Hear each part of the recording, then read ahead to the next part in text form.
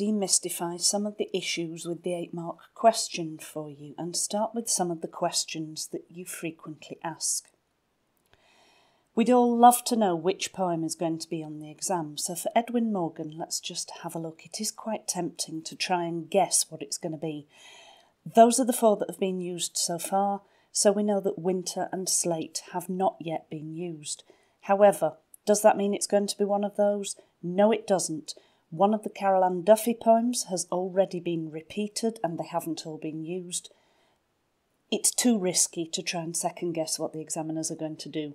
You're better to make sure you know them all. Second question then is, what will the question be about? If we don't know which poem, do we know this? Well, again, let's look what's been on previous papers. We've had Morgan's interest in characters. It was his use of word choice and imagery to create a visual scene, and then human themes and settings. Those have already been used, not to say they won't come up again. Things that they've already asked about for other poets on the Scottish text paper. The one that's most interesting here, I think, is use of a single experience to explore a wider theme, because I think of these, that's the one that could work best for Morgan. But try and be ready for anything. And the next question, how am I meant to write my answer? Okay, we assume that examiners like essays, but actually that's not true. What SQA say they prefer is either bullet points or a series of linked statements. Whatever you're doing, make it easy for the examiner to see where to give you marks. That's the best answer to that one. And the next one, do I need to quote? You will always see people in forums saying that they didn't quote and they got full marks, and we know that learning lines is hard work. But in their mark schemes, SQA say that they expect references to texts, features, techniques and ideas. And if you're going to learn good close references, that's actually just as hard as learning quotes. And in order to get the second mark of each pair, you still have to analyse, so you may as well be analysing the exact words. So, yes, learn some quotations, it can't hurt.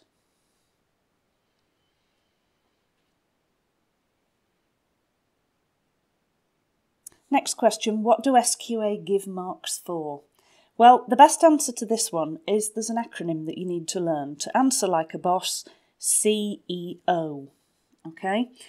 And the C bit stands for commonality. What does commonality mean? It means saying how the poem on the exam paper and another poem by the poet that you have learnt both fit the question. So it's what they have in common, but how they fit the question. Then you get 2 marks for quoting and analysing something new from the poem in the paper. You won't get the same marks twice. Don't repeat something you've already said.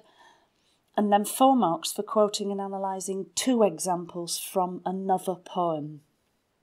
So the C for commonality, there's the E for the paper on the exam, and the O for the other poem. So CEO is an acronym worth remembering.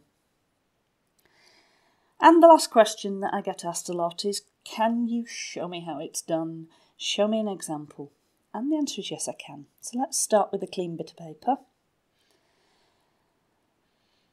And we'll assume, for the sake of argument, that the Morgan question is on trio, and that the question actually relates to Morgan's use of human themes, since it's one that has already come up.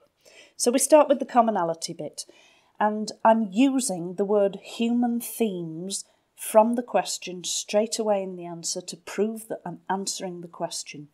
I'm naming both poems. Don't leave the examiner guessing where your quotes come from, that'll just irritate them.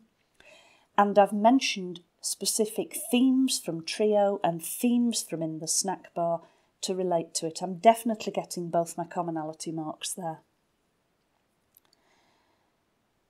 And then the next one, I'm quoting something presumably that was not already analysed, And the theme for trio that I stated in the commonality part was protection. So I'm mentioning here that the imagery and the way I've analysed the word march, I'm bringing it back to that theme of protecting people. And then I've moved on to my other poem where I'm looking to pick up 4 marks, and I'm starting with a quote from In the Snack Bar. And immediately I've gone straight into analysing a word from that quote. I've got 1 mark for remembering the quote. I'm now getting a mark for analysing dismal and relating it to the themes that we know we're writing about. And then I'm actually going to do that again and pick up the words forces his head down and analyse those as well. Why? Because if you've got a bit of time, it's a good insurance policy to do 2 bits of analysis in case one's wrong. If you know that the quote's right, you're going to get that mark. You may as well have a spare bit of analysis in there to make sure you get both marks. And then I need a second quote to be able to do that again. So I've given the faltering, unfaltering steps. I've referred to 2 themes in the bit about commonality, so I'm going to deal with the second one here. I'm mentioning the theme of disability.